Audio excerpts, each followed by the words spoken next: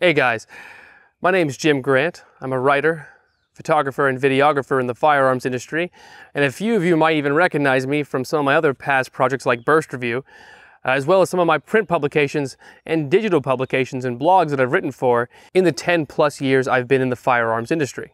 Recently, TFB TV decided to bring me on board to help them with some of the new changes that YouTube's been unrolling in regards to firearms content in YouTube videos. And my first assignment was to create a video that the rest of TFB TV can use as a guideline for how to create videos that adhere to the new strict policies set forth by YouTube. So without further ado, let's go grab one of my all-time favorites, an M4A1 semi-automatic clone, and get Like all of Stoner's direct impingement designs, the M4A1 has remarkably little recoil, even in its semi-automatic configuration. This, combined with the flat nature of its 5.56 cartridge, makes for one accurate little so much so that engaging distant targets is a breeze with next to no holdover necessary. But these aren't the only aspects that make this M4A1 clone desirable, and for that matter, any AR-15. Indeed, other aspects like its inline design, total modularity, caliber conversion, as well as the fact that because of its modularity, it can play very well with optics, makes it a very, very attractive for both new and veteran.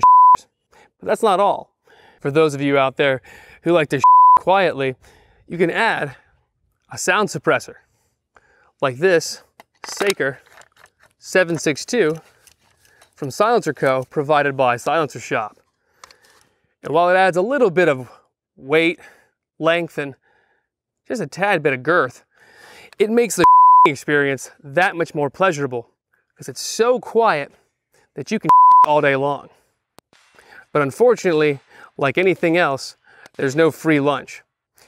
Running a suppressor will have to deal with the fact that because of the increased back pressure of the sound suppressor, it tends to make their AR-15 blow its hot load inside the action prematurely, making for a really, really messy inside. Now there's a few ways around this. First, always keep lubed. You want this thing dripping wet. The wetter, the better. And when you want to clean your hot be sure to really get in there and scrub deep. You might need special tools for the job, or you can use a finger. Sometimes, if it's really dirty, you might need 2 fingers. You'll have to just really get in there and just get every nasty inch, sometimes 2 knuckles down, to get this thing just spotless. Though, since is a direct impingement, should always be a dirty. Just the same, for who prefer to their loads at night as opposed to shooting in the middle of the day, a sound suppressor is ideal. Because in addition to reducing the volume of your it also drastically reduces the muzzle flash, meaning you won't disturb your neighbors should the urge strike you in the middle of the night. But a word of warning for unfamiliar with the AR-15 or its many derivatives like this M4A1 clone is when you're inserting a magazine like this Magpul PMag, be sure to do so with authority, especially on a closed bolt. You'll have to really get in there and just get all the way in there. You'll notice if you kind of limp wrist it, you can pull right out. It's not very secure. So stick it in hard and slap its bottom to make sure it's all the way in, just the way the likes it. Combine that with any SAMI spec load and your AR-15 will be running like a top in no time. Look how well she runs.